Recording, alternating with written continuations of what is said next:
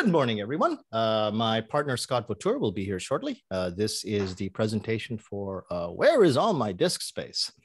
I came to be known as a bit of a Macintosh guy, and Scott will be here to cover whatever questions you might have for your Windows machines, which I don't know really very much anything about, so I will need his help.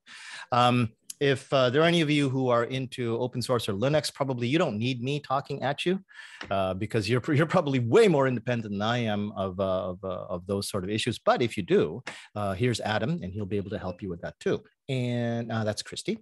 Okay, Scott will be with us shortly. He's just getting his stuff together with the new computer. I have thought of this from the very beginning. There's Scott.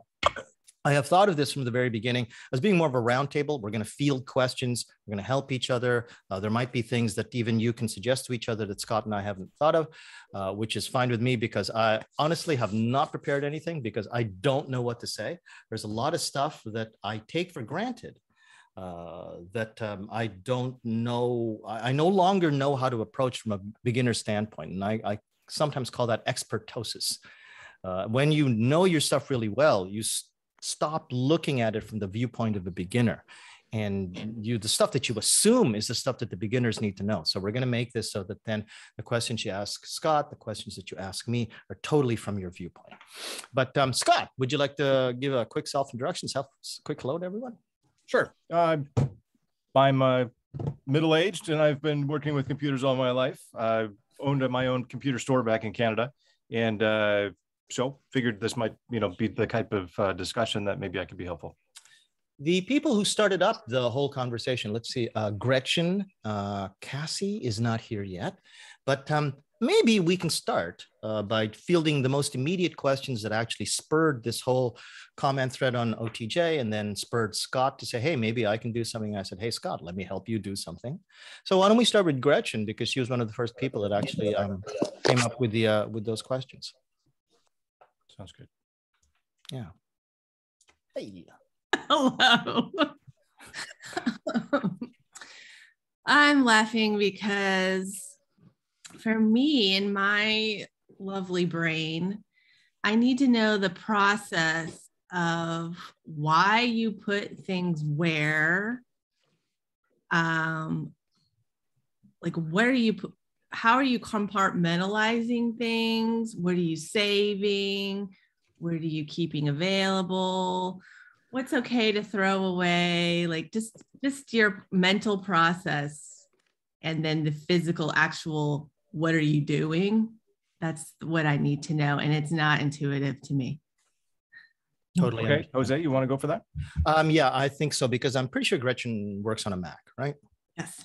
Okay. Can I write that in my name, maybe? Everyone. I remember, but Scott might need to know, and it wouldn't hurt so that we do know what your primary computer is. But a lot of the stuff, I'm going to try to make it so that a lot of my answers actually apply to most people. So first, Gretchen, where you put your stuff, how you organize, is there any particular sort of problem that you have with any particular sort of application, the way that you use that application? You can never find that application's files or anything like that?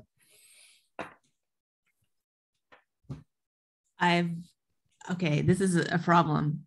I've spent money expanding my cloud, expanding my drive, expanding my Dropbox, and I have no idea where the things are, or even if I need all of these things. Can you solve that? No, but I can maybe give you a hand. Okay, first of all, just a few things, and this applies to everyone. Okay, I got a bunch of hints I wrote down. Oh, there it is. A bunch of hints wrote down somewhere, because this is stuff that I've noticed over time, especially during the pandemic, when I hear from people around these issues. Some people use their applications and their cloud in a way that obscures where those files are, because they don't show up as files in the Finder. I think Scott might be talking about this a little bit in terms of like the volume or the size of the photo library, things like that. He's going to be talking about that stuff, but I think for everyone, I think because of the way it can be so tempting to do it, because you get so much email with attachments and stuff, that people use email as a type of file folder system. If you get an email from Adam, you go, oh, that's an email from Adam. Oh, good. There's that attachment. Okay, I'll just leave that there and come to it later. And later, if it's 5 minutes later or 5 days later, depending on your aged brain like mine, is very easy to forget where it was. And those attachments start to pile up in certain places. So if you want to get to know your computer well, you have to be more disciplined with understanding that if there is a file and you want to keep it, you should keep it in a place that is more reminiscent of a file folder branch. So for example, come on, cursor. I hope I'm not oversharing anything that I'm going to be embarrassed about later. This is actually my folder structure inside my computer. Now,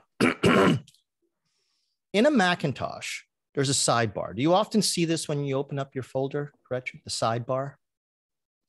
When you open up Finder window in the computer, where it says things like your desktop, your AirDrop, the name of your hard disk, your personal user folder. You sometimes see that? You don't see that at all? You're muted. You don't need to talk directly to me, but okay. Yeah, I didn't even like use a Finder. Okay. How do I even use a Finder? Like, I mean, there's just simple things that I just I don't know. So yeah. Okay, so talk to me. I will. Got it. Okay. So what I'll do then instead, I know that for some people on smaller screen computers is going to be harder, but I'll try to limit the amount of time that I spend sharing the entire desktop. Oops, there's a little bit of private information there. The Finder is this guy on the left-hand side on the Macintosh. The Finder is an old name for the primary software that holds all of the files on the Mac OS from before it was called the Mac OS, when it was called the system, when it was called System 5 and System 6. The Finder is now an unintuitive name for what this thing actually does. It basically is the file hierarchy system. If you've ever used DOS on Microsoft, this is where the DOS tree came, DOS, C drive, and then documents, and Scott might be more familiar with that. But this is how your files are organized within the computer.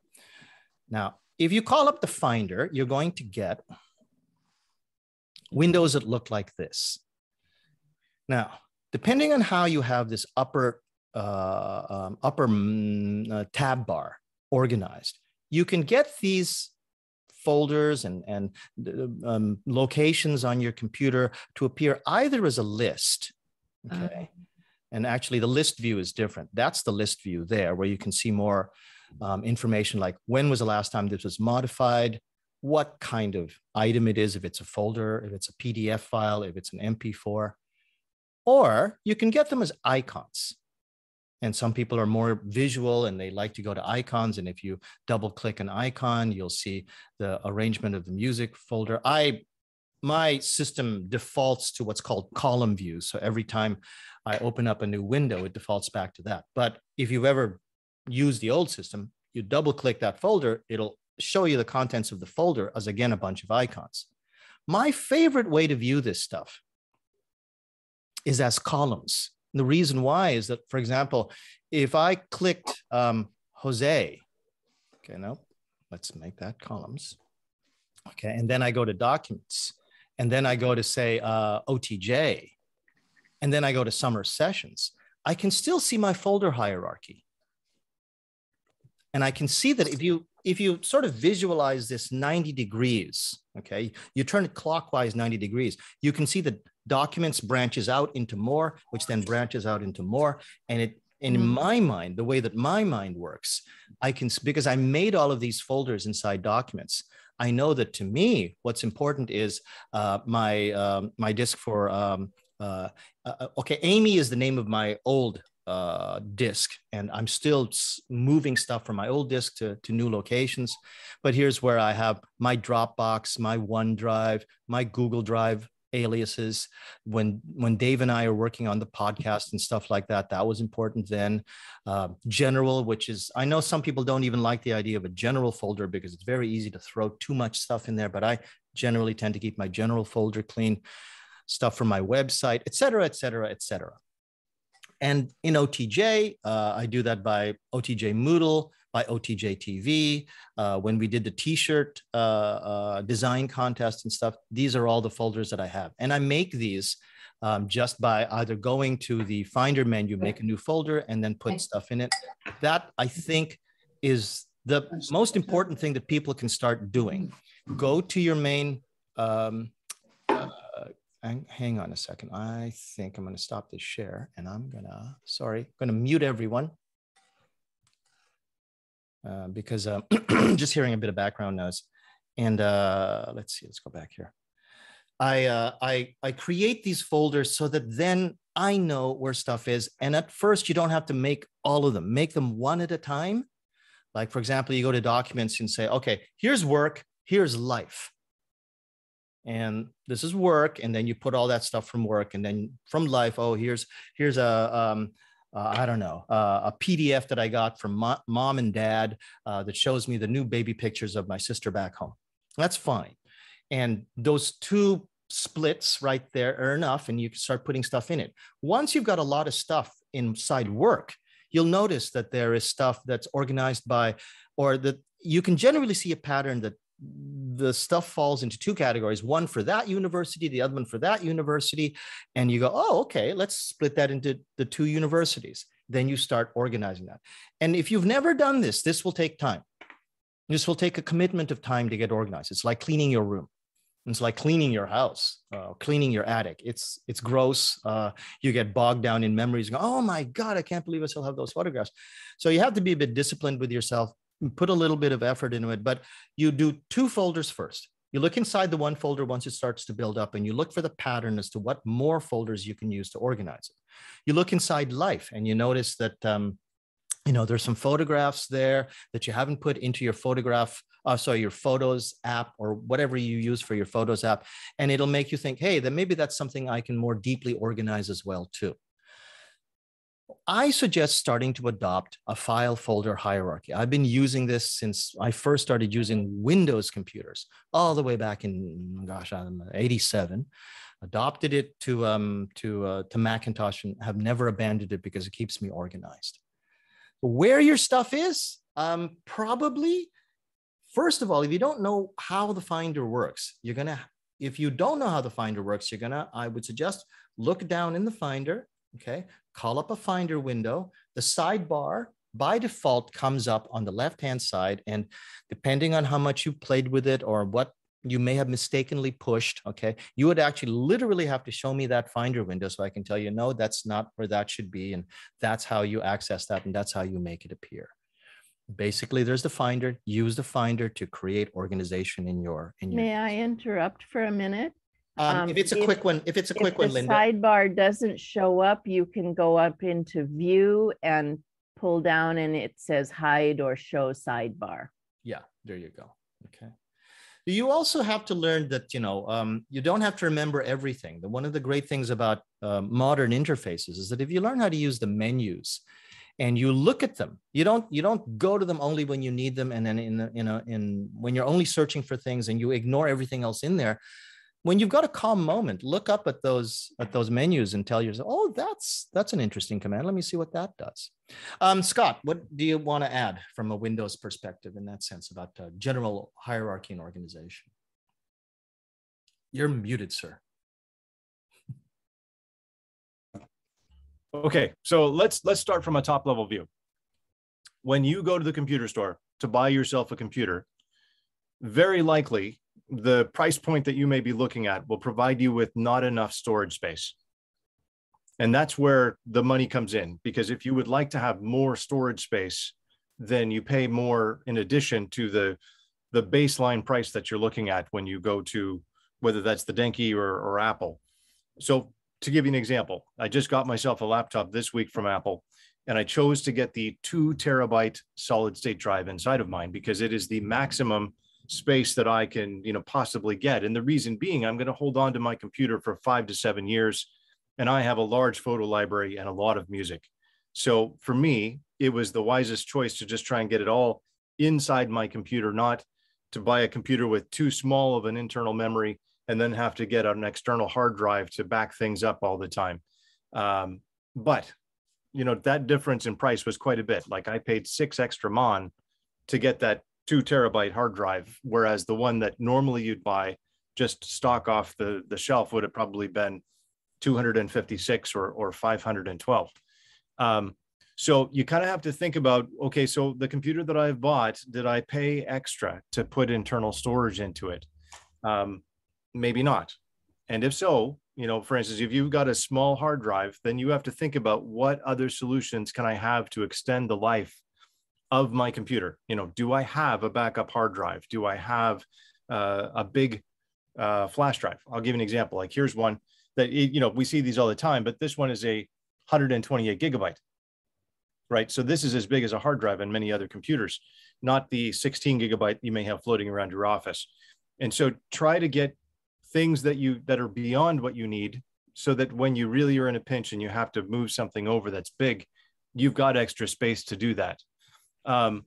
So I think the first thing is you have to assemble the pieces that you need and think about, okay, do I need to keep an entire year's worth of my Zoom recordings, or potentially maybe only I need 2 months of it and I can trash the other, you know, 10 months of it and just keep the last 2 months?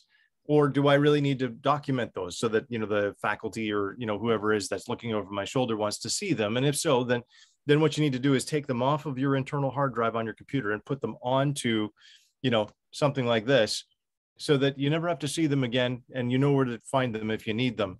But so I think, first of all, you have to think about how much space do I actually have? Okay. The next step is, if my hard drive is too small, then what cloud services do I need to, you know, tide me over? You know, and that's where, for instance, if you're an Apple user, maybe you've already got an iCloud account, which I think, Gretchen, you mentioned, or, you know, Dropbox is another alternative. And the great thing about Dropbox, it works on everything. You know, it works on Windows, it works on Mac, it works on probably your Android device, you know, so you can, once you save it into Dropbox, that's the advantage of Dropbox or even iCloud. You can then access it from all of your devices, not just on the computer. And so saving things into the cloud becomes really convenient. Like, even if you don't even have your computer with you, if you're at work or you're at a friend's house and you want to go to dropbox.com, you can then open up your account, show them the file, and there it is, you know. So I think that the big picture is you have to think about what do I already have, as far as, like, you know, what services am I using? Am I running out of space because I don't use any of these services? Am I running out of space because I'm constantly recording Zoom recordings, which I didn't think I did, or maybe when I set it up, I didn't realize what I was doing? Or is this just daily stuff? You know, is it because I'm collecting too much music, or I've got a whole lot of photos because I take a lot of pictures? But what I can say for sure, your computer is not getting too full because you're using too many Word documents. I can say that with 100% certainty. Your Word documents will never jam up your hard drive. It isn't the Word document that's doing this. So don't get so micro concerned about the smallest of emails or the Word documents, because that is not the problem. It absolutely could be a video file, or a lot of pictures that you're being taken, you know, or a lot of albums maybe that you have in a surprisingly large music library. Because those are the things that occupy the largest amount of space, and they're 100% certain as to why those would be the problem. Just a couple of points that came up in chat before we get to like questions and comments of what I said and what Scott said. I don't even want to say all due respect, because like that makes it sound, that puts it in a different category of things. But you're going to start getting all kinds of, when you ask this question, Gretchen or anybody else, hey, where's all my hard disk space? You're going to get all kinds of approaches from all kinds of different people, especially people who have found success because they found success in their particular path. So for example, Scott's advice about get the biggest internal hard disk you get, I did the same thing. Okay. But I also knew that there was a reason why I did it. And I knew that I wanted to spend the extra money. Eric's advice, which is that, yes, Apple's memory is extortionately expensive. Okay. Now, that if your first priority is to save money, okay, then that is a very valid reason. But when somebody like me or when somebody like Scott tell you that we wanted to get the biggest internal disk, there are reasons that you should probably remember that if you don't completely understand them, maybe that's what you should explore. If your first priority is saving money, okay, then yeah, there are other things to consider. But that's where you have to balance out what you want to do, what you can do, and then to save money, then you have to start. You need the actual knowledge of your computer so that then you can start doing things like hooking up external drives, and then you have to know how to take care of them. So if you want the easiest solution, get a big internal disk. It also ends up being the most expensive solution, but it also ends up being, for most cases, the fastest solution. Now, that being said, I live in the best of both worlds. I have a 2 terabyte internal disk, an NVMe, just blazingly fast solid state disk. And I have at the same time a 32 terabyte, a 32 terabyte hard disk array underneath my desk. So that is as fast as my NVMe because it's the way the disks work. When you listen to advice, remember that this particular expert, this guy who really knows his stuff well, has his own way of doing things, does not validate what the other guy is saying, but the other guy is saying it for different reasons. So Eric has very good reasons why he said, don't buy memory from Apple, but Scott and I might be saying, well, no, that's actually really, really valid for different reasons.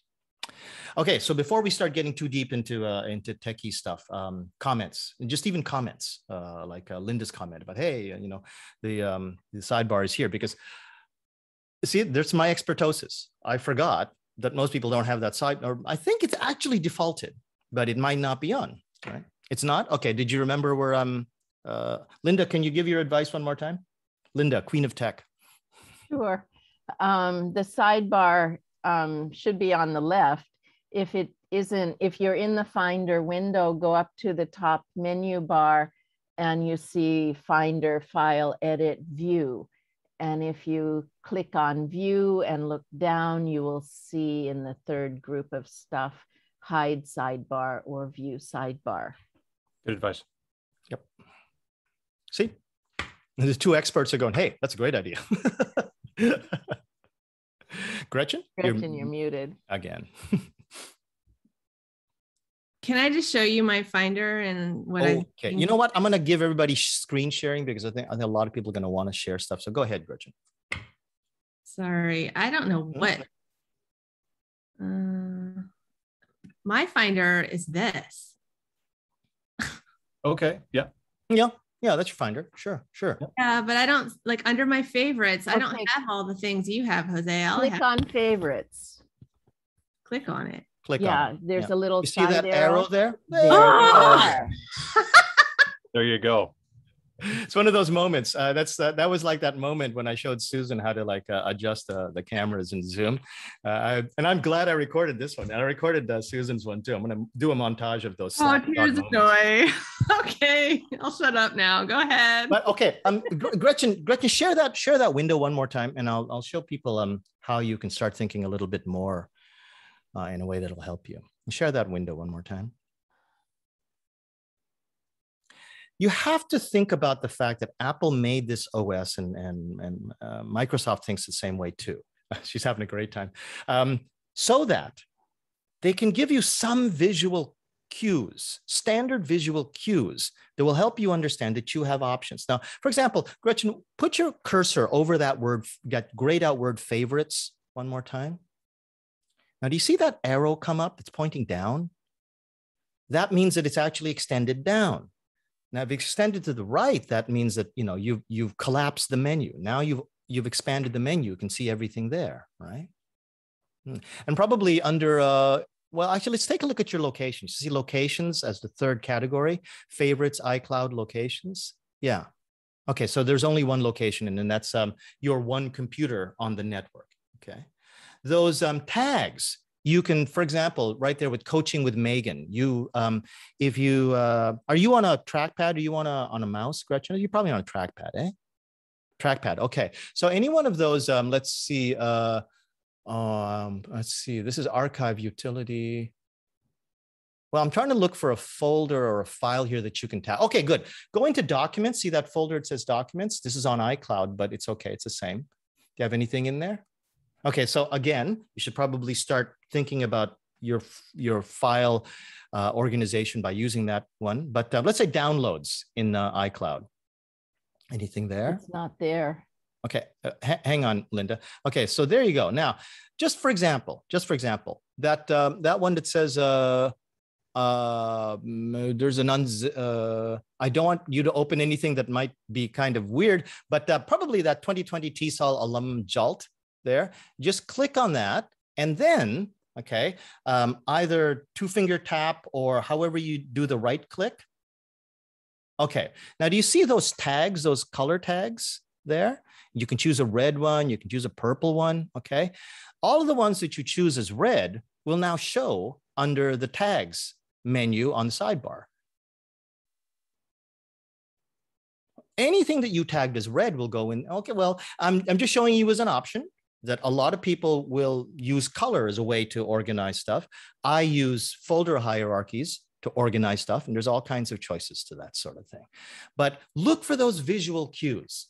That especially that collapsing and expanding arrow, that's used as a visual cue in a lot of places. It's actually used in Zoom too. If you look in the Zoom meeting toolbar, you'll see down below that there's an up arrow right next to the microphone icon, which then gives you an upward pointing or an upward popping pop-up menu for your microphone and audio options. It's a pretty standard OS visual cue now. Okay. But an important point, if I could add, when we're looking at that file hierarchy, something that can save you some real time. If you could share that screen one more time. Good, Gretchen, you're still muted.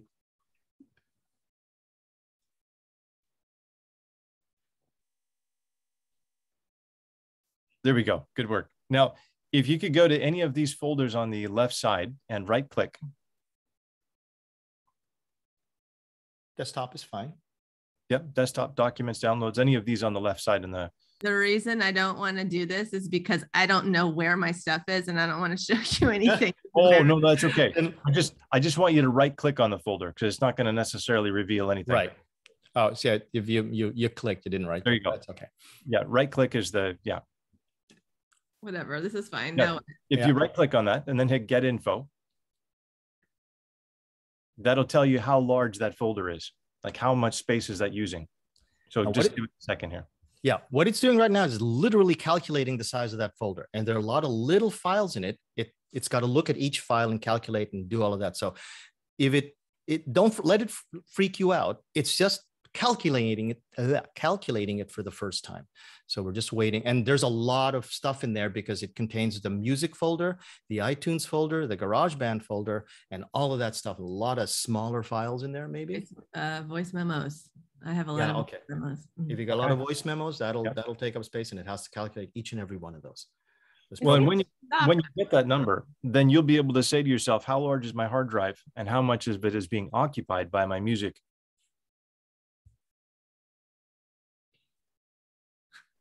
That would be a big one. And so anything visual, like a PowerPoint or music is much larger than a document. That's what we're saying. Oh, absolutely. Absolutely. Yeah.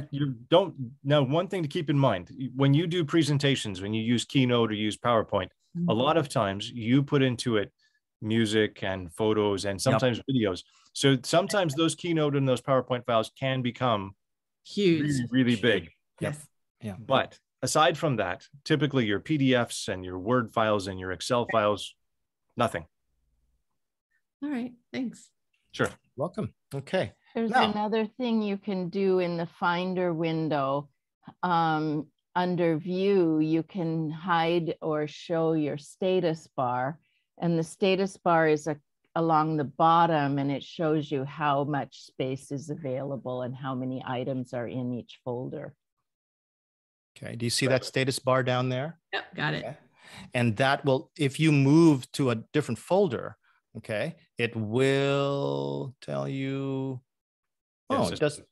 Yeah. Yeah, it does. I'm looking. Thank you. Yeah. Okay, there you go. Okay.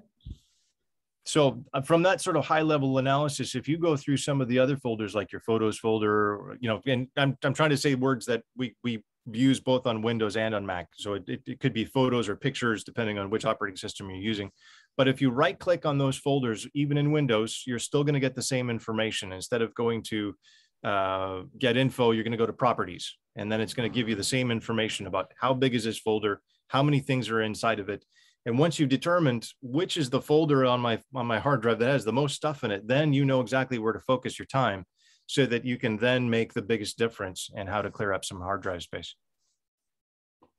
Another thing about the Finder view, you see several different things, hide or show, and just click on each one of those and see what it is and decide whether or not you want to hide it or show it. And you have other different view options, and click on that and just decide what you want to, how you want to set your computer. Good. Anybody else with something they'd like to bring up as a topic? Adam. Sorry, buddy. Sorry. Didn't even notice. You're always on. You're always in that corner. Has been up there for about 10 minutes now. So I'm sorry. You're always in my corner. I was wondering, is this thing visible? No, it is. This thing on? I'm very sorry. I'm not used to actually having you come in and ask or go. Right. Okay. So I was just wondering. I think just about every OS has one of these. A disk usage analysis. So this is just the one on my computer, which is Linux. But you pop it open. It'll do a scan of your folder or something. Here's just a scan of my home folder, and it'll tell me where all of my disks. Okay, I don't have much in downloads, but this big chunk is my Dropbox. Okay, Dropbox is where all the action's happening. I can click on that, and it can tell me visually with the biggest chunk. That's where all of my stuff is. And they say, well, what's this big chunk? What's this big chunk over here? Oh, this is Systbox. So this is more work stuff for my island. It's just, okay, what's that big chunk? Why is this big chunk taking up so much of my space? And oh, there's some course backups in there. Okay, now I know where my folders, where my space is being taken up quickly and easily. So I'm wondering, I'm thinking there's got to be something like this for the Mac as well. Jose, can you speak to that one? Something like this that tells you where your file space is actually gone. Right. Okay.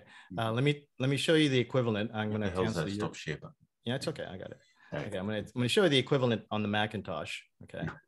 This is my 32 terabyte hard disk, which is only taking up a little bit of space. This is the equivalent we have on the Macintosh.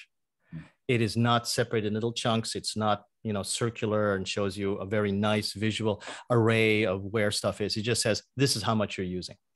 Actually, Jose, there's a second one. Where is it? Where is it? If you go up to the Apple symbol in the top left corner, and then you go to About This Mac.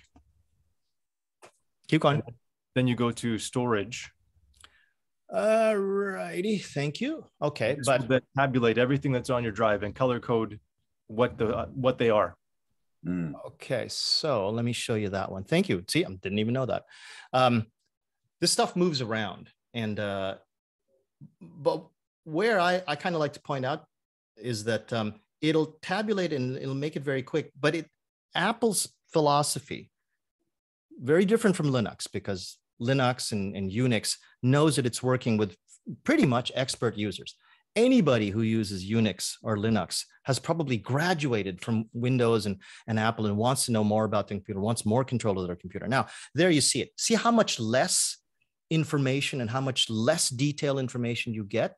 And this isn't something that the normal person will find, because Apple actually thinks that they're protecting you from seeing all this stuff and worrying about all this stuff, whereas Linux knows that it's dealing with expert users and wants to show this stuff, and they want to make it easy to use. And sometimes you can agree with that philosophy that Apple's using. Sometimes you can disagree with it. I would actually like to have something like Adam has. But then again, some people might look at that and go, oh my God, that's so confusing, and might actually turn them off looking into their computer further. But to show you, Adam, that is where it is. It used to be in different places. It used to be where I first showed it under disk utility, but it doesn't show it as much anymore. So thank you, Scott, for pointing that out to me. And saying a little too, if you hit the manage button, it will actually show you further details. Oh, really? Okay, so hang on. Yeah. Okay.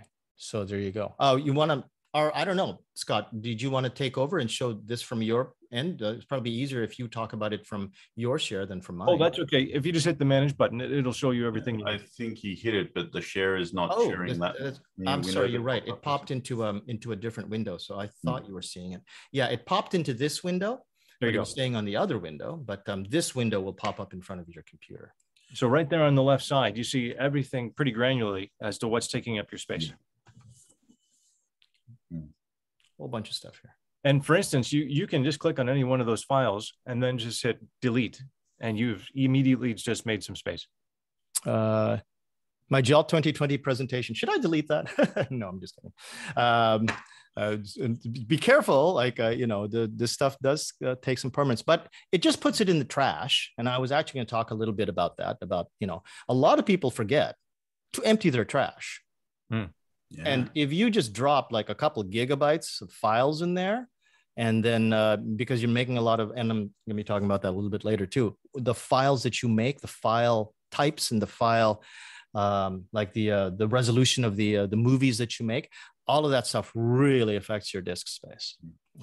Case in point, I could just see that you've got 32 gigabytes of stuff in your trash. There you go.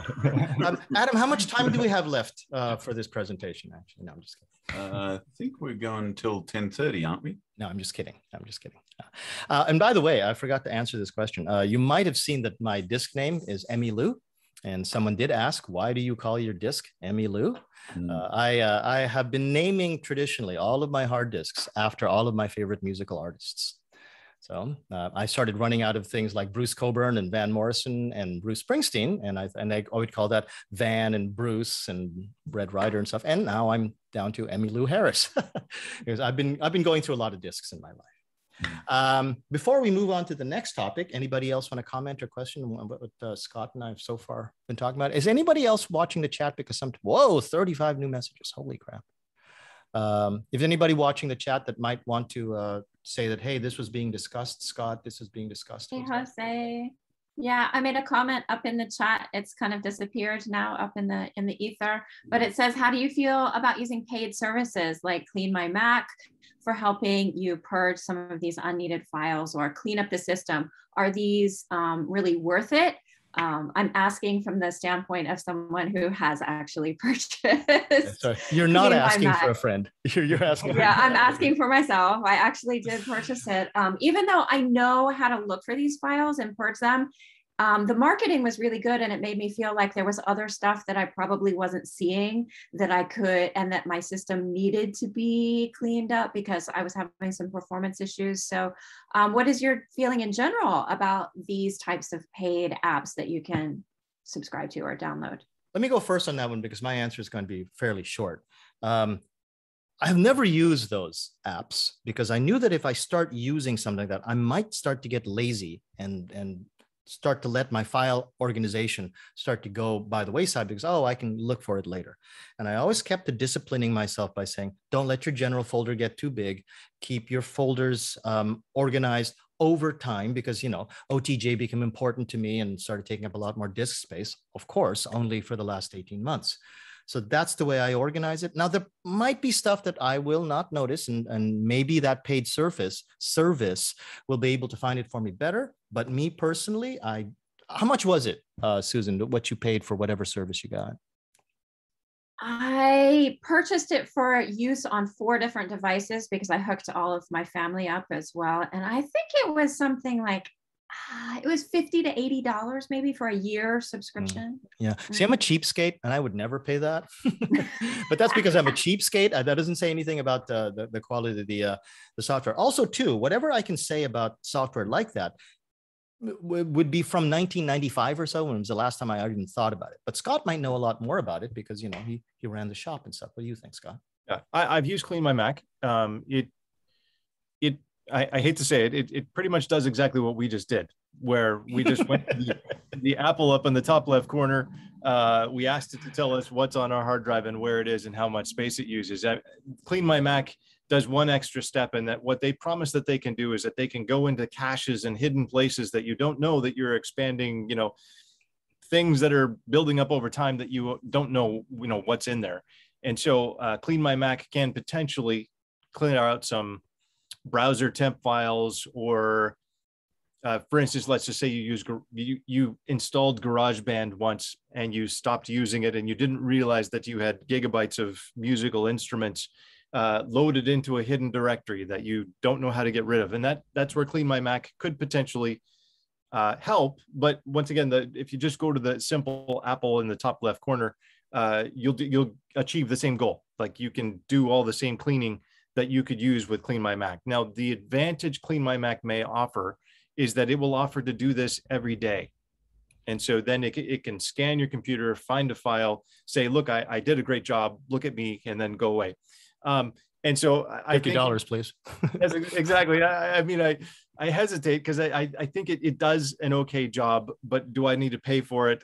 I'm not confident that I do. But and this is a good question, though, because there are many of these programs available for Windows as well. And if the whole thing is kind of overwhelming, and then maybe one of these programs can help. But just be aware that they're over-promising to get your dollars. Marketing. Before we go to Eukarya's question, it reminded me of another point. Even more so that I don't want to spend money on Clean My Mac and those sort of file organization pieces of software. Personally, from my own standpoint, I would hesitate even more to pay for virus checkers. Virus checkers are pretty much worthless. So when they say, oh, we'll protect your Mac against this and this and that, no, they're not. Because virus checkers are built upon the ability for the virus company to send a file somehow to the virus checker on your computer and says, look for these telltale signs of activity. But most really dangerous viruses are what are called zero-day attacks. And they start right on that day. And there's no way that file, which the software received maybe, if at all, 24 hours ago, can stop that attack because that virus's activity is not in that downloaded file. Now, if the virus company is really on the ball, they'll get that in there, send it up to a forced upload and get the virus checker to do it, but it might be too late. So virus checkers are even less, but I don't know, Adam, what do you think about that kind of advice? And Scott, what do you think about that kind of advice? Virus checkers, no need. I would have to say no need. I mean, Okay. For instance, there are still files that are being passed around in your email that are a zip file that may still contain a virus that's outdated, but still a virus, right? So having a simple or a basic trustworthy, this is the difficult part, is that there are enough antivirus programs out there that it actually is difficult to determine which one is trustworthy and which one isn't, because there's a lot of no-name products. And their way of getting name is sometimes to say, oh, I do all these great things. And they want the same amount of money as the trustworthy ones. And so it's really difficult to determine which is a company I should trust and which one isn't. That's a good point. But just having a real basic one on your computer, like for instance, Malwarebytes is a good one. Or, find an alternative that you may sort of say, look, my friends have used this one. It's found some results. May help you in case you did get a minor virus infection. Yeah, and you're right, Scott. You're right to have corrected me. The aspect of viruses you have to watch out for is the social engineering aspect, where you say, hey, you forgot this parcel from the Royal Mail. Can you click here so then we can arrange a time for you to pick it up? Social engineering. Yeah. That's where those old style viruses come in because, oh, okay, Royal Mail, what did I order? Boom, you got a virus on your computer. And if you don't have that virus checker, you're more liable to it. I sort of know to watch for those social engineering phishing attacks. Adam, do you want to chime in before we go to Eukarya? On the, very quickly, because I know Eukarya has been waiting and I feel bad about that. But I know that viruses, you might say, well, Macs can't really get them. And so, well, Macs do have viruses and ransomware. And this is actually becoming increasingly a massive issue. But beyond that, do you work in an entirely Mac-only populated environment? Are all of your colleagues only ever using Mac products, Apple products? Or do you sometimes share an email with a file with somebody in your family, your friends, your work life, anywhere on the planet who uses Windows, right? part of the reason why people are getting vaccinated is not to save themselves necessarily, but to create that herd immunity. And the viruses that are on our computers are actually a similar sort of thing. If you can have a virus scanner on your machine, you're not just protecting yourself, you're protecting the rest of the world as well. You're protecting your friends, your family, and your work colleagues. And that makes it worth it. Scott has pointed out quite well, there are some nefarious ones, there are some bad ones. So definitely make sure that you are installing a virus scanner thing that, I mean, sometimes the virus scams, the tricksters are actually pretending to be virus scanning software. So make sure you get a good one. Malwarebytes, I think so, yeah. Sophos is one that actually is they've got a really good public outreach program, so you know that they're going to be trustworthy. Some of the ones that are big names are also good, but it's not just to protect yourself, it's to protect everyone around you. So I'm on Linux, so primarily we don't get a lot of the viruses because we're not being targeted. But hey, if my server, if the OTJ site has on it an infected file, that's a really big problem for everyone who's visiting that site. And so in order to protect everyone else, we have to protect, have good hygiene for ourselves as well. So anyway, that's why it's never pointless to have a virus scanner. And also one last thing, it's just one line of defense. So just don't think that just because you've got your virus scanner in place, oh, I don't have to worry anymore. The virus scanner will save me. It won't all the time. It's like wearing a hat when you go out into the sun. You still don't want to stay in the sun for 12 hours straight, right? I changed my mind. I think I'll go get a virus scanner. Eukarya. Eukarya.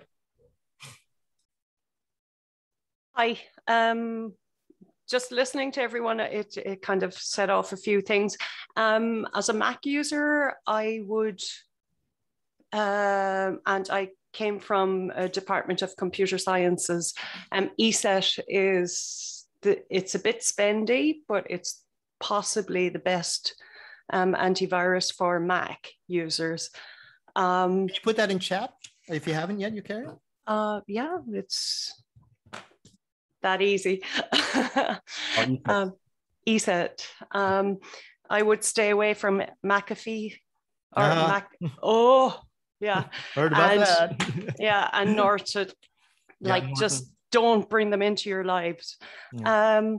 The other thing, I need to apologize. I have to leg out of here in about 5 minutes. José, can I ask you to show us how to clean our cache and browser histories and like how to get rid of like web stuff, because that I found that very useful a few years ago.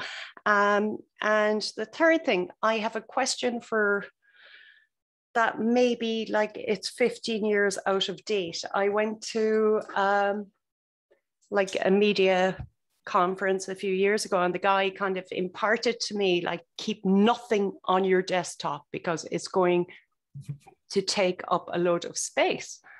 But he said, if you have a folder and call it desktop, it's not going to take a lot of space, which I did not find logical then or now.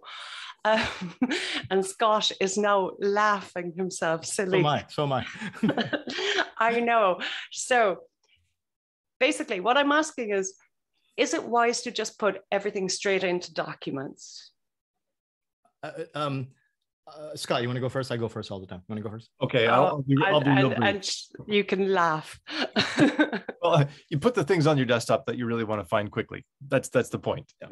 But anything that you think you're not going to use and you don't desperately need right now, make sure to put it into one of your documents folders where you think it's appropriate. I mean, make the hierarchy. I mean, add as many folders as you feel you need, but make them as simple as you can, right? This one's for my reading materials. This one's for my work stuff. This is for my family, and then within that, you can put more folders underneath. But I mean, at least give yourself about 5 or 6 folders in your documents to quickly fold, put things away, and then keep the things on your desktop you think I need tomorrow. Those folders basically take up an insignificant amount of space. Okay. Almost zero, Like I think it's like, less than a K, and that's for the entire folder itself, telling you where the folders are. So don't worry about making a lot of folders. Now, your request, I haven't done this in a while, I got to admit, but oh, geez, no, I want to show you the menu. You're not going to see it from there. So unfortunately, I'm going to have to do this a little bit differently. Go to advanced. Okay, here. and thank you. Yeah, no problem. No, it's not going to grab that. Okay. Let me try this from, I don't normally share to show my menu. So let me try my desktop. Can you guys actually see these pop-up windows? No, you can't see. Can you see these pop-up windows from the menu? You can. Okay. Yes. So let me go to the browser. Scott, you might want to help me out here because I haven't done this in a while. Then go to the browser and you'll see that my browser is Safari, and it'll indicate that it's Safari. So if you can't find a particular menu that people are saying, well, now look for this, make sure that you're actually in the right application, that the window is frontmost. Now, when was the last time I did this? Was it develop? Now, I don't want to do that because most people don't have the develop menu. Scott, do you remember where we clear caches? Yeah, for sure. Just go to Safari menu. Like okay. Thank you. There you go. And then go to preferences there. Yeah, thought so. And now I have to switch the window. Sorry, everyone. Okay. Yeah. And then you can go to manage website data. Okay, manage website data. Where is that? Right in the middle of your screen there. Right in the, no, there it is. It's a button. Okay, manage website data. Okay. Okay, and I don't know if you can see that partially, but it's a scrollable window. Can you see that scrollable window on top? Okay, and okay, Scott, keep going. So this is showing you the cookies that all the different websites you go to, where they go. And so these are the things that if you, okay, now be aware, cookies always, we play them up in space as being like these terrible things, like I don't want my personal information being recorded. And so these cookies are bad. But in reality, many of what this is this is your login. So for instance, if you go to a certain website where you log into that website, this is exactly what that is. And so if you delete that, the next time you go to that website, that place that you've forgotten your password to get into, you won't be able to get in because of course, this is where your password was saved. But you may go to lots of websites where you don't record any passwords whatsoever. And so feel free to get rid of all of these, because what this is that it remembers what you did on the website last time you were there. So for instance, let's just say you're a sports guy and you go to a sports website and you indicate that you like a particular type of sport and you like a particular team. This is where that information gets stored. And so that the next time you go to the website, it'll say, oh, I see that you want to go watch the Los Angeles Dodgers. And so, it tries to give you information focused on Los Angeles and the Dodgers without you having to indicate that, because it already has that information in this cookie. But if you remove the cookie, then the next time it'll show you the Australian rules football. And I closed my window because I realized that after A is a cookie for a website for assholes.com, which I am a charter member of. And I just want to show you that actually I go there. Now, there was one more thing that when you were in that menu, if you click on that menu for Safari one more time, it also says clear my internet history. And if you click on that, then if you go out of this menu, hit the red button on the left. Just so people can follow us. So in the Safari browser. Yeah, keep going. Then go to the Safari menu. Yep, got it. And then in the middle of that menu, you can see clear website data. Okay, then you're going to need to see that from the clear desktop. Internet history, I think it was. Okay, no, it's sorry, that's Zoom now. Safari. Okay, clear history. There you go. Okay, and now here's another visual cue. When you see those three dots after a menu item, okay, that means that you're going to go another step. You're going to get another dialog box. Okay, so if you think that, oh, clear history, that's it, and then you walk away from your computer and then something else happens, depending on the dialog box might go behind another window. So those visual cues are important. That little three dot, that means there's another step or another dialog box that you have to go through. Now, you guys can probably see this, but that's that little dialog box right there. Clear the last half hour, clear today, yesterday, all history. Okay. That's, and then, typical cancel and clear history buttons. Okay, there you go. Let's see.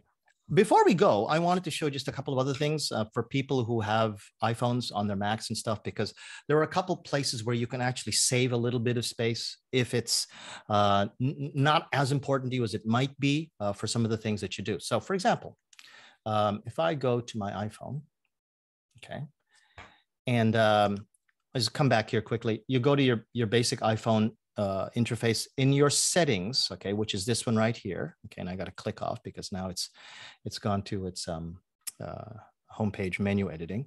In settings, okay, you're going to come up to the frontmost window in settings, and here you can control the this does relate to your computer, okay, but it also relates to your iPhone. A lot of people end up buying iPhones with as much memory as they possibly can, 256 gigabytes. The new one is going to be up to like half a terabyte because they want all that memory for music and for videos and stuff. And before I know it, all of my memory is gone. And that's why I need to spend all of this extra money for memory. As Eric says, Apple makes you pay through the nose for memory, but there are a lot of ways that you can manage this memory so it's not as bad for you. Scroll down, and you're going to find, okay, that every application has its own controls. And in the lower category are some of Apple's own basic applications. You look here where it says camera. Everybody see that down around the top of the lower third, camera, okay? Click camera. You're gonna get the controls for the camera. Now look at that second setting. It records video at 1080p. Now, 1080p is basically what we know as 2K. And I have a 4K TV. It's beautiful resolution. And I think the new iPhones will record at 4K, which will say something like, I think at 2160, yeah, 2160p. So it'll say 2160p, that'll record at 4K. This is a recording at 2K. Only just 5 years ago, this is the highest quality recording that even the best video recorders couldn't do. It's an amazing feature on an iPhone, but it takes up a huge amount of space. Now, to go from 1080p down to 720p, for most purposes, will not give you a huge visible difference, but it will be 1/4 the size of the video. If you think that, well, 1080p is nice, but I'm not doing professional video, not this week. Next week, I actually want to use the iPhone for a certain purpose. Remember this control, because if you go 1080p at 30 frames, and you go 60 frames is twice the size, which means that now it's 8 times the size of 720p at 30 frames per second, okay? And I forgot, I can do 4K, right? If I went 4K, my 64 gigabytes would be sucked up pretty darn fast. So when my students hand in walking videos to me, this is one of the first things I show them. I don't know about your Android computers, or sorry, your Android phones, but if you can get this down here, okay, that will reduce your file size to 1/4, and it will give you room for many more videos and selfie videos with your friends, okay? That's just one thing, okay? But watch out for your file sizes. I think Scott wanted to talk a bit about that with photos and stuff like that too, but that's just one example, right? Yeah, and that's a great example. In fact, right there in the middle of your screen, as you were highlighting that, it actually gave you a breakdown of the different formats you choose and how much space they take. So you have to, that's a great point that you made there, Jose, that, if you're not intending to make this into a Hollywood movie or into something more professional, there's really not a big advantage to you to go for 4K. I mean, as much as 4K is maybe a great television experience, it is not a great experience for you to be recording everything that you've done in your whole life in 4K, because you will absolutely run out of hard drive space for the most minor of reasons. Yep. Did you, have you already talked about photos and music, Scott, about controlling and watching those file sizes bloom out of control or anything? I think you wanted to talk about that, no? Well, I think that photos and movies and music are going to be the 3 most out of control things that you have on your computer that use up your space rapidly, and it's going to be there's going to be a few different types of people who probably, really have that issue. One are going to be people who have taken their whole video library and ripped them into files, and they've got a gigantic movie collection. And that's just a known problem, right? You're just going to have a ton of large movie files that, it becomes just a big block on your hard drive. And so, for those people, they're going to want to try and take that off of their computer and put that onto an external hard drive of some sort. for those people who are using Zoom a lot, then that's one of those things that gets out of control really quickly. And you'll need to go into your Zoom settings and say, look, I don't need to record every session. Or if I do, maybe I want audio only, or maybe you do want the video file with audio. And so then you can determine, maybe I want to save them into a cloud location rather than putting it directly onto my hard drive. And that immediately will save you, because you may be doing Zoom sessions every week, multiple of them. So your Zoom sessions will easily take up your hard drive. Photos, that's a simple one. You go through your picture library. Sometimes you can just toss away pictures that you don't want anyway. They're blurry, or good reasons to just do some maintenance in your photo library. But you could potentially take that photo library and put it onto an external drive as well, and then you no longer have to have it on your internal drive. Yeah, that's right. And you can do that with your music library. It's kind of convoluted because that's complicated. I don't know if it's complicated. I don't recommend it. I'm just saying you can, because I do. Yes. But that's a convoluted process and I don't recommend it. Scott wouldn't recommend. You can, but once you get to know a lot of these processes, there are a lot of things that you can do so that then you don't take up that 2 terabytes of premium hard disk space and start moving stuff to less expensive backups. Now, speaking of backups, now this isn't exactly about saving disk space, but last 2019 October, my entire hard disk collection crashed. My main disk crashed, my backup crashed, and because I was panicked and stupid and sleepy trying to figure this out at 3 a.m, I screwed up my tertiary backup. My entire photo collection, all of my CDs that had been ripped were gone. I had to redo everything. I had lost files. I had to explain to work that I'm sorry, I need to have that file again. So I have lived with the pain of losing my entire disk. Last year, before that, I would lose backups. I want an honest assessment here. Who here has a reliable backup program? Raise your hands in the participants list. Well, of course, yeah. Good. Okay. I do not see a lot of hands up.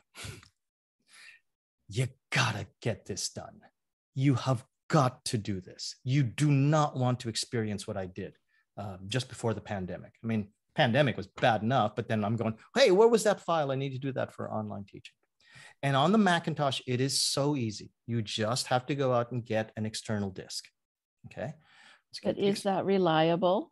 What reliable? Is Linda? Time Machine reliable? If I hadn't been such an idiot, yes. Because I've used Time Machine for years, and every once in a while the backup fails. There are a lot of factors at play. The quality of the discs that you purchased, the quality of the timing that you set, although that timing should be automatic. But when you say fails, that's a very broad sort of definition. What do you mean by fail, Linda? Well, I get an error message that it can't back up, and I have to erase my backup and start over. Okay. Oh, Scott, go. Yeah. All right. Well, okay. So to keep in mind, there are 2 competing technologies, of which one is the clear winner, but it's more expensive. Okay. So I walked into the Joshin Denki just yesterday, and I could buy myself a 2 terabyte backup hard drive for Ichiman Nisanen. Okay. And I'm kind of thinking, well, it seems a little cheap for 2 terabytes, but it's because it's a spinning hard drive. Okay. And spinning hard drives are absolutely higher failure rate, hands down. There is absolutely no competition in this ball game. That's why one solid state drive technology is continuing to become the only, technology we'll be using in the future, but spinning hard drives still exist and they're cheap. Okay. So for instance, you could have gone in and gotten yourself, it doesn't kind of matter what brand it is. There's only 2 hard drive companies in the entire world now. It's Western Digital and Seagate. And they make spinning hard drives for lots of different companies that are sold as Toshiba drives or AData, or there's lots of different names that go on them, but it's still Western Digital and Seagate that makes the drive. And these drives just have a high rate of failure. And the real problem that you have is that even if you were extremely delicate with them and you kept them in the desk drawer like I do, and I just kind of barely touch the thing because I don't want any reason to make it go bad, they will go bad. Okay. But in a worst case scenario, they do get bumped. They do get dropped. There is a much higher rate of failure because of physical damage to these types of drives. Now, so that's spinning hard drives. Solid state technology is the sort of stuff that's gone into these, but don't equate this with a solid state drive. Okay, so this is more reliable than a spinning hard drive, but it's cheap quality, cheap testing, cheap manufacturing. So this is still a little bit more reliable than a spinning hard drive, but not quite as reliable as the stuff that's inside the computer. So the solid state drive that you can buy either inside your computer or that you could buy at the Denki is going to be far more likely to survive physical damage, doesn't have the high failure rate, and is much, much quicker. When you purchased, Susan, what do you got? What is this? Is this a spinning one or is this a safe one? Probably it's a spinning one, yeah. Yeah. Yeah, and by the way, don't like flick it around like that. Really? Gentle. Yeah. Be very gentle with them. Is this why my first two failed and this is my third one? It has this number 3 sticker on it? Could be very likely. So when people say that, oh, my drive failed, and then I ask them, well, how did you treat it? Oh, you know, I just throw it in my bag with my computer because I need the files on it. So this is why you need primary backups, okay? And you need secondary and you need tertiary backups, because as Scott was saying, you're going to experience a failure at some time, and you're going to be tempted by the fact that they're cheaper. But if you put your primary filing system, not your primary backup, your primary filing system, like when Eric was saying, yeah, but you know, hard disks are cheaper. That's true. But you have got to be gentle with that thing. Don't toss it around. Don't bounce it around. If you drop it, doubt the integrity of that disk and wipe it. And maybe if you think that I've got some really important data on there, maybe think about segregating that to tertiary backup and getting a new either spinning disk or a solid state stick. If I may though, and Adam and Scott can correct me on this, they do have a higher rate of failure, okay? But there is a statistic called the mean time between failures, which is called the MTBF. And the MTBF of a good Seagate disk is something around 25,000 hours. Okay. 25,000 hours works out to about 1,000 days. So that isn't really good because most of us hang on to our disks fairly well. But if you can find an MTBF of double or triple that, you're going to pay a lot of money for it. But remember that these ratings, it's not like, you know, they're going to go bad in 6 months. And mean time between failures is 25,000 hours on. If you turn it on and off, okay. Now the on and off thing also isn't good for your disk, but if you only turn on the backup to do a backup, you've only used up half an hour of the MTBF rating. And it's got 50 more hours until the average point that the average disk fails. It could have a lemon and it'll fail in 20,000 hours. But this is, you know, like your mileage may vary about when your car is going to need a transmission repair, right? Adam. Quick comment on a few of these things that have been mentioned about the disc that you held up just before, and sort of, you know, oh, don't drop it and things like that. Don't worry, this one's just. But anyway, this disc actually, when a disc is powered down, its heads will actually slide off the disc platter into a parked position. As long as it's parked correctly, it's fairly resilient against a bit of vibration, a bit of shaking, things like that. I mean, don't go nuts and don't do stuff like this and bang it. That's really bad. Don't do that. Don't even do that. But you know, compared to when it's spinned up, when it's powered on and spinning up, the amount of damage that can be done is just completely different worlds.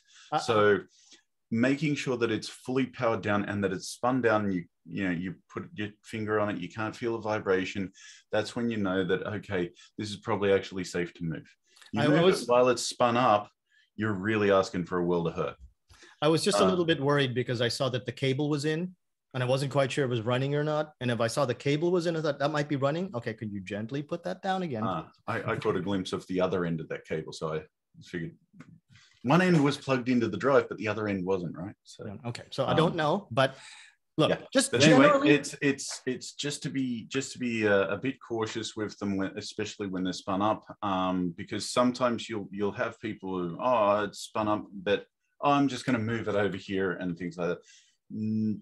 I know it's a pain, But what you really want to be doing is stopping it, ejecting it, waiting for it to go down, then move it. So let those drive heads park so that they're not hovering above the platters where they can scratch them, because they're only like half a hydrogen atom away from the surface of the platter. So the tiniest little vibration can actually make them impact on that thing. And that's going around at 7,200 RPM. So power it down before you move it is the big thing. Okay. Next issue. Go. Last thing, backup wise, MTBF, totally on board with that. Also, so I use a 16 terabyte external hard disk, and I back up, say, intermittently. I don't actually keep it connected all the time. This recently, before what I was saying about ransomware, has an additional benefit in that chances are that if the ransomware gets into you, it's going to be while your disk is switched off. And so that backup is not connected to your computer when your computer got the ransomware on it. So full backup of all of your data on a disk every now and again, so that if you actually do lose the data on your computer, it's not connected and it's not corrupted at the same time as the rest of your data. So, because it really sucks twice as bad if your backup is also corrupted. So, ain't that the truth? Have we frightened you all yet?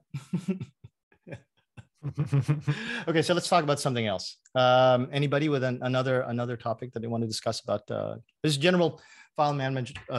If not, I'll have another tip about controlling the size of your music again on your phone. Susan. Sorry, just to follow up on what you were just talking about, I just put it in the chat. So what am I supposed to be backing up on if this spinny disk one that was reasonably priced is not really that safe or stable? You recommend that USB thumb drive looking thing?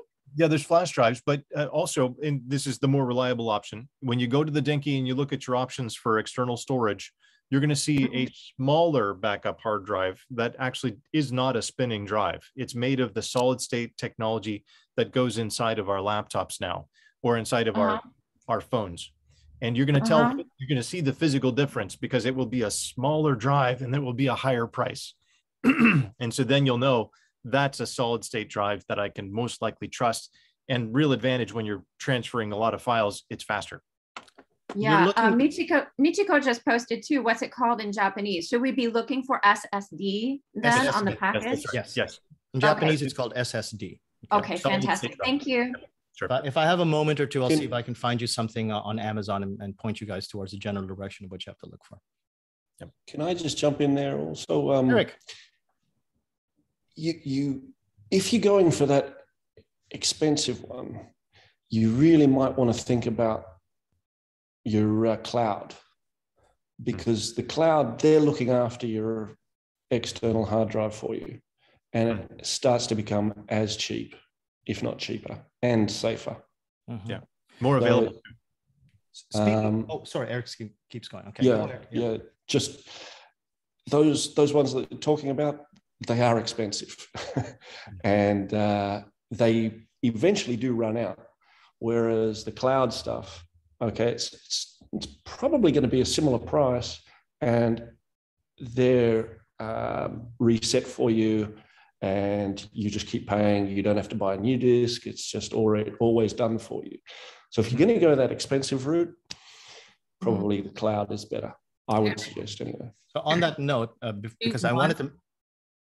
We should choose one. Choose cloud or the SS. No, don't just choose one. Choose both. Both. No. Choose both. Yeah. Look, if you had a primary backup, a secondary backup, a tertiary backup, a quaternary backup, you will not hurt yourself. This doesn't matter what you're not. You have the time to do it, to set it up. You're willing to pay the expense to get the cloud contract and stuff. Speaking of the cloud contract, I was mentioning this to Isles. I forget his last name, but it was a different meeting.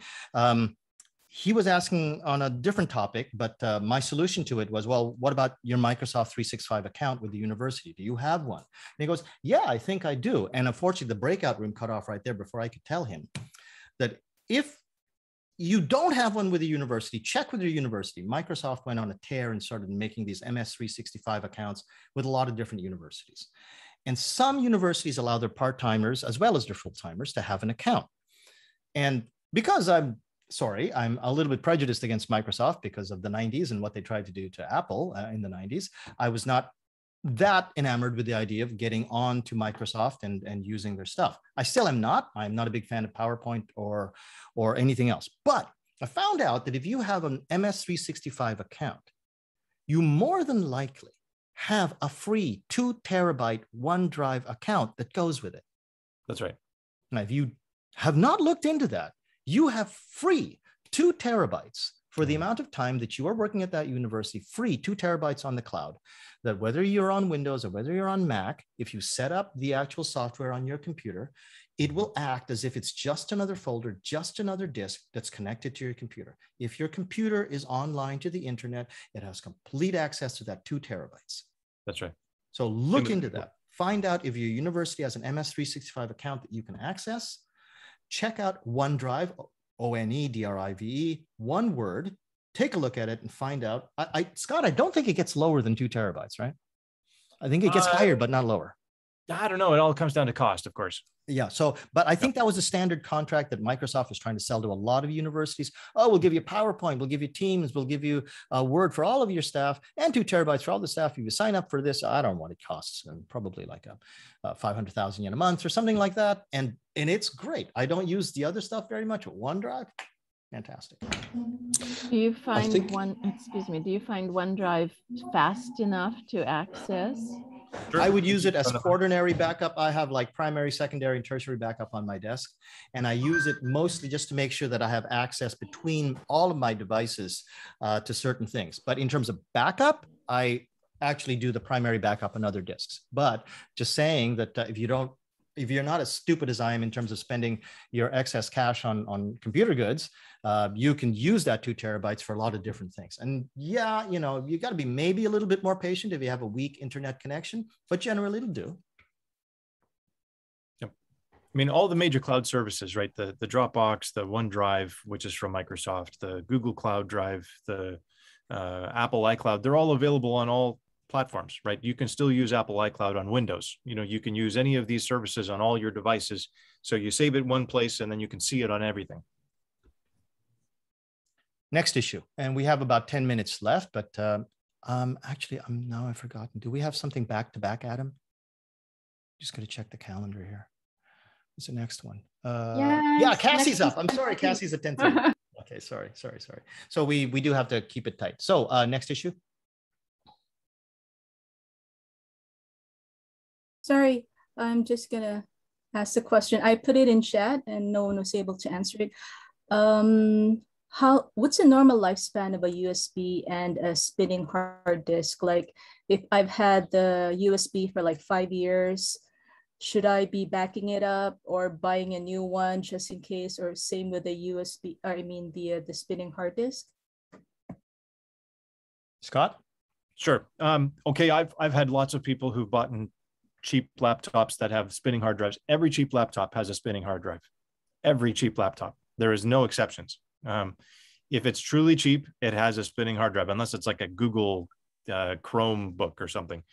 But so I've seen those hard drives fail in months, like could be practically brand new, like within, just a week or so of buying it, it could be the hard drive has already failed. And I've seen it far too many times because I've had to replace the hard drives. So I would hesitate to put anything on a spinning hard drive ever. I hate them. I have seen them, hundreds and hundreds of them fail. And I've replaced every single one of them, shaking my head, thinking how wasteful the whole thing is, especially because manufacturers don't always take them back when the hard drive has failed. So yes, I would hesitate to use a spinning hard drive for any reason. You're right. If you've got a 5-year-old flash drive, yes, I would consider replacing it because they're not made from the highest tested, highest quality solid state drive components. And when they fail badly. You lose everything most of the time. So you can't retrieve any more of your data from the USBs or the flash drives? Sometimes you can. Sometimes you can, sometimes you can't. That's right. And I don't like to play my chances on that. Yeah. Right. The best thing to do is to actually just to spread your backups across as many devices as you can. When I was really paranoid about it, I kept a copy of my discs at home. I kept a copy at work. Okay, because you never know. It's not just the disk failure itself. If you have a house fire, and if you had the actual wherewithal to think, well, what if I have a house fire? What if I have a flood? And yeah, I might lose a lot of other stuff, but it would be nice if I could at least have the photographs of my grandparents. And you're doing that favor to yourself by keeping a copy in a separate physical location. Some people I know, especially like industrial solutions, they keep them in fireproof safes. You never really know, right? And it doesn't hurt you if you can afford it, if you have the wherewithal and the effort is an okay expense for you. Yeah. More backups, the better. Yeah, I mean, the question you have to ask yourself is how valuable is the data that I have? Like some of it, maybe it's not that valuable, right? Like maybe it's, I can always get another copy from a university share or, from a friend or whatever else. But there are some things you really have no other way. Like once you've taken those family photos and you've digitized them and you have no physical photos of your family any longer, right? Like, old generations of your family have been scanned and it's the only copy you have. That stuff's pretty valuable. And you have to ask yourself, how much would I pay to recover that from a failed hard drive? And it could be thousands, right? But even thousands, right? You kind of think, well, maybe thousands is still worth it to me because it's really important. But so if you can take a few moments of extra time and consideration to save those in a place that you feel pretty solid about, you've certainly saved yourself an awful lot of headache and heartache. I asked myself that question once after my 2019 crash, and I thought, what would I pay? What I most hated losing was that I am, believe it or not, I like to think of myself as a photographer. It's my hobby. I don't get paid for it, but I like going out and taking artistic, creative photographs. And I had about 10 years of hard work, making what some people might say, well, that's not very good. You're never going to make money at this. And that's true, but they were very dear to me. And I asked myself, what would I pay to get those photographs back? And yeah, I thought, probably Niju Mayen, Sanju Mayen. I don't know. I'm not going to have that opportunity. I can't think about it that clearly, but yeah, don't have that regret. And just you keep your primary, your secondary, tertiary backups if you can afford it. Exactly. Okay. Gretchen. So I have Drive and Dropbox and all the things. Can I just choose one and call it a day and just keep paying? Thank you, Scott. That's a good one. Thanks. Yeah. I mean, I find the iCloud to be the easiest if you're a Mac user because it's so well integrated with everything that you're already doing. And it's just so easy to just save it into that folder and know it's already done. Okay. Can someone find a link for the SSD? Like a good. That's right. I'm sorry. I just want to think about iCloud. It's going to come. So I'll be here and waiting for a link. Okay. I'll make sure that you get it. Just one thing about iCloud. Look into the Apple One service, because it'll save you money if you've already got Apple Music and Apple Cloud. And if you're thinking about, well, that Apple TV, that sounds kind of fun. If you're thinking about it, instead of going straight to the 50 gigabyte service, which I think is like $10 a month, for I think something like $15 a month, you get 50 gigabytes, Apple Music, Apple TV. If we were in America, you'd also get Apple Fitness, all these other things. And I'm just saying, Arcade. Yep. I'm sorry? Apple Arcade as well. Oh, Apple Arcade. So a whole bunch of other stuff. Now, I don't think be using it, but, why rip yourself off? And I know that I would go Apple One because I just want Apple TV and iCloud if I did it. But right now, actually, I'm very happy with OneDrive. And I don't think I'll be leaving that university for at least a couple of years. So check into that too, Gretchen. Might save yourself some money there. And I will now hunt down that link before you go, unless there's another question that we need to address. Scott, can you watch the room for just a second? Sure. SanDisk is a good brand if that helps any. If you wanted to look for a solid state drive, SanDisk is a good path to go. Oh, now it's auto incorrect. Keeps SSD 2 terabyte. Okay, so let me just show you this real quick. In my way. They look like these, okay? And you're going to see that the prices are high. Yes. Well, what's your data worth? Okay, so, right. But they look like these, okay? These are SSDs, external 2 terabytes and such. And actually, that's cheaper than I thought it would be at $35,000. I thought it'd be around $45,000, $50,000.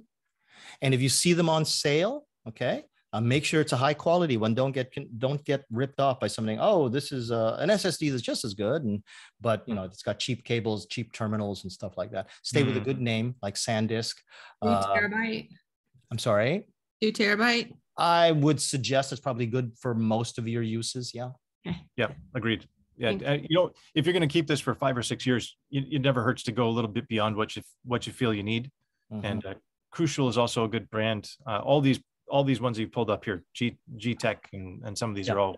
I have G-Tech spinning discs, and my G-Tech spinning discs have been absolutely flawless since 2010. Now, I'm kind of pushing the envelope. I'm not saying you should, but G-Disk is very good. SanDisk will never fail you. I have Toshiba industrial level drives in a really good RAID array. Adam saw it. Adam, did you have any other recommendations besides what you're kind of showing around there? Just the idea of sometimes what you can also do is get your SSD. Well, this is actually a spinny disk, but spinny disks also sort of work with this. But if you want to go SSD, you can actually get the 2.5-inch form factor, which is often a lot cheaper. It's got a SATA connector, so it won't be as fast. But you can also get a cheap enclosure and stick that in there. And as long as the disk itself is actually pretty decent quality, the enclosures themselves are only something like 1,000 yen. So you can stick it in there. It's the disk quality that's important, not the connector so much. But then you can plug it in, and that'll be a fair bit cheaper than other options. The quick answer to Michiko, Buffalo, as far as I know, is a reliable brand, but I haven't worked with their SSDs before, but generally they make good stuff. So I want to ask about Buffalo. We're running out of time, everybody. It is now 10:30. I don't want to bite into Cassie's time very much, but thank you very much. I think we answered a lot of questions there. Scott, final last words? No, thanks for your time. It was really fun to meet everybody. Yeah, it was fun to meet you too. Let's give him a round of applause. Thank you, Scott and Jose. Thank you. Everyone who chipped in, actually. Good team effort. Yep. And if you want more advice on general life as an online teacher, hang around. One of the best presentations that we had last year was given by Cassie, and she's about to give a reprise of that. Cassie, you've got co-host right now. Did you want me to help you with the room? Well, you can relax. Can you hear me? We can hear you. Okay, I'm using a different microphone than usual, like a fancy one. If you can't hear me, let me know. No, you sound great. Sound great. Awesome. Okay. Usually I'm just using my hang on. I just got to kill this